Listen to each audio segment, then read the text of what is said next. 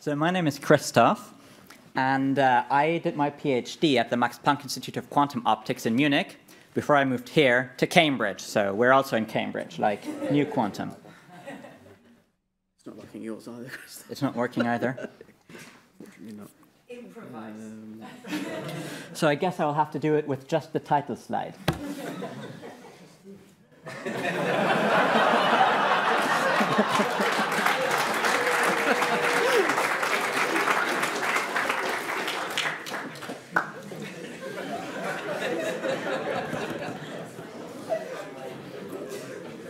So when I moved here to Cambridge, I started working on quantum algorithms, and that's my job here at Riverlane. We might have it. I don't know why the formatting is messed up, though. Yeah, I think we've got control down. Anyway, if we can advance. Yeah, Perfect, it seems to work.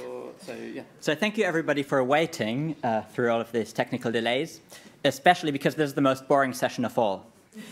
The other talks were all vetted and selected by an independent scientific committee, and here, I just get to flick through some ads.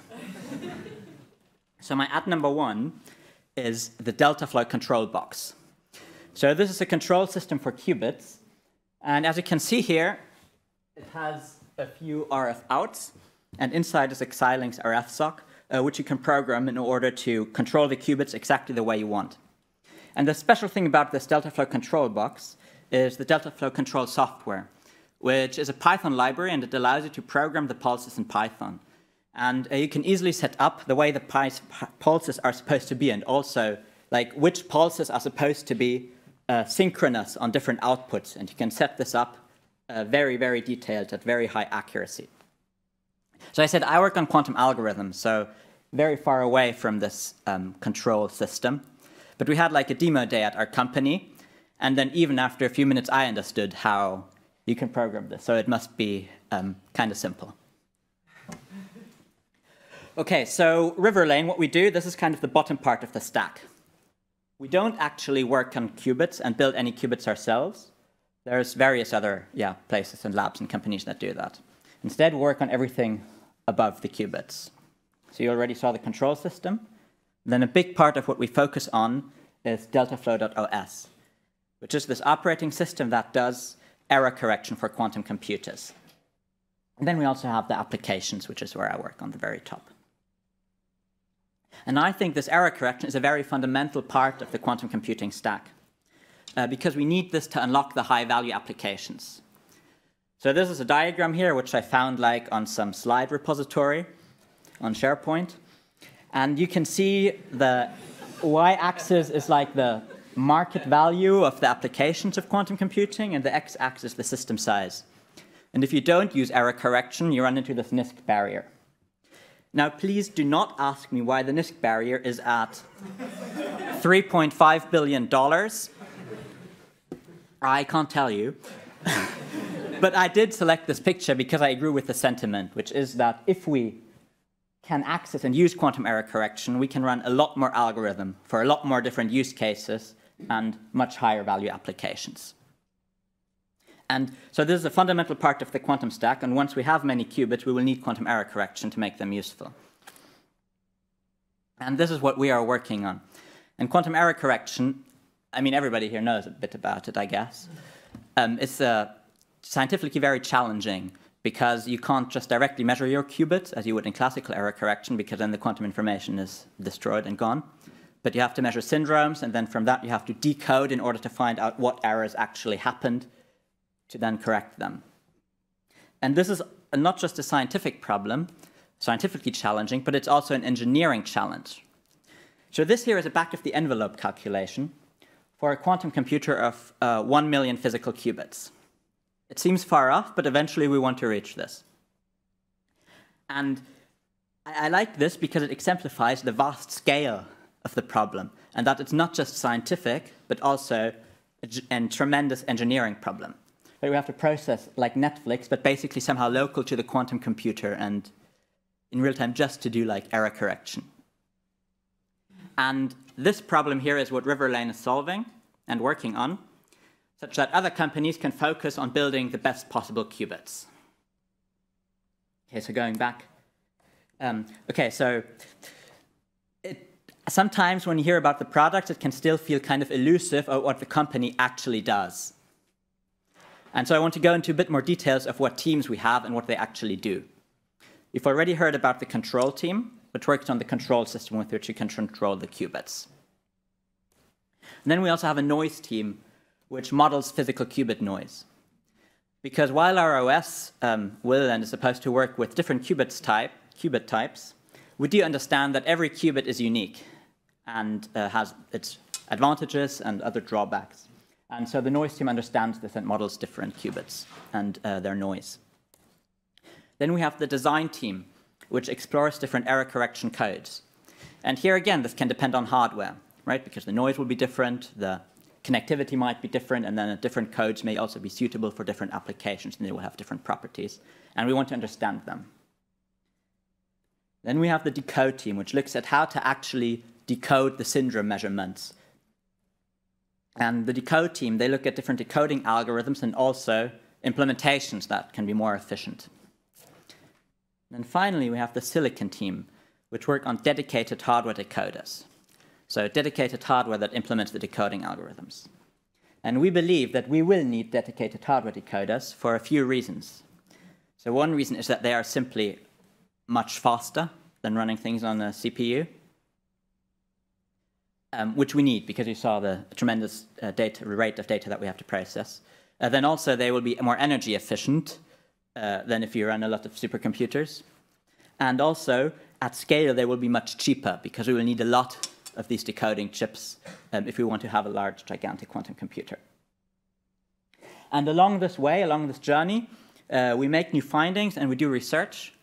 And then we are involved in the academic community and publish this and also disseminate it at conferences, like this one here, QCTIP.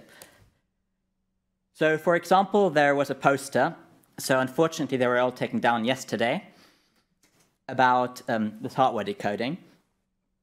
But there is also a talk coming up which you can watch tomorrow afternoon, which is about parallel window decoding. So this would fall into the category of decoding algorithms. So this is about deltaflow.os. And I also want to spend some time talking about the very top part, which is applications and algorithms, which I think is important for two reasons. So one reason is that that's the team I work in. And the other reason is that without industrially valuable applications that have a quantum benefit, kind of the economic point of everything else, it's still academically interesting, but maybe from an economic perspective, it's a bit moot. And in the Discover team, that's what we call our applications and algorithms team, we do research on quantum algorithms, and it was also actually featured at QCTIP. So this here is a project about a quantum algorithm for computing the ground state energy of periodic solids. And this could maybe one day help to understand and design better catalyzers. Yeah, there was a poster yesterday. All of these are posters which are gone. But the people are still here, so you can still ask them about some more details if you're interested. Then this is another work which is about data input in quantum computing. So we actually heard about block encodings earlier today, which is the input model that you need if you are using the quantum singular value transform or related algorithms. And if your data, if your matrices have some kind of structure, like patterns with repeated elements and symmetries, then what this preprint here does is it gives you a blueprint and an idea, a path that you can follow in order to construct an efficient block encoding circuit for your matrix. This is very recent. It was, you can see from the archive identifier that it's from April, where we run statistical phase estimation and error mitigation, and we actually run this on actual hardware. So we also do things in this direction. Though most of our research is focused on the fault-tolerant direction because we work very much on error correction. So the top two will need error-corrected quantum computers. And we also have internship schemes. So yesterday there was also a poster of a previous intern who worked on a project about properties on quantum computers that go beyond the ground state energy. So at this point, I should mention that we are hiring. We still have some ads on our website. And we also have this internship scheme, like where PhD students will join us for half a year. So this year's scheme is closed, but probably there will be another one next year. Now at this point, I could tell you about our values, but you can find them on the website. Instead, I want to mention that we have beer and cider and gin tonics. And you can enjoy all of these together with your colleagues. So going back to the title of my talk, which was Building the OS for Error-Corrected Quantum Computing, basically this is the secret, because it's the team from different backgrounds working together to build the OS. Thank you.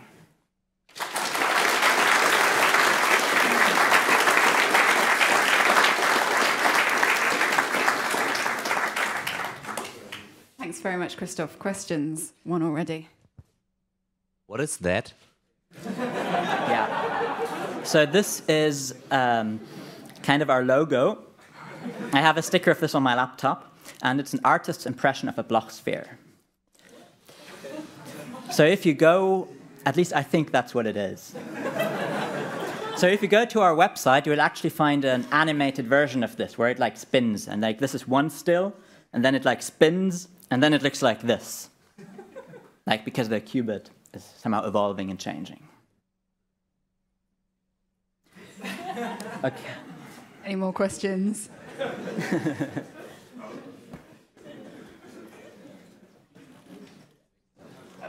How would you say what Riverlane does differs from what Qblocks does? Because it sounds quite similar. Yeah, that's a very good question, I think.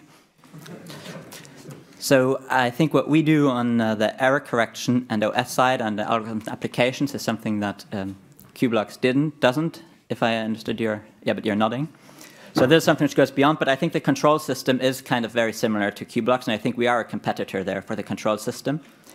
And because I work on the algorithms, which is very far away, as you can see from the control system, I don't know if I'm tall enough to actually reach. I don't know the details of how they differ. One final question, perhaps? Oh, there's one on the balcony. A mic's coming around.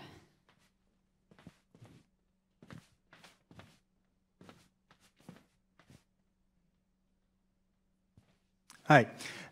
Just one question. When you say operating system, can you clarify a bit more what you mean by that and what's inside of your operating system besides what we see in this nice slide?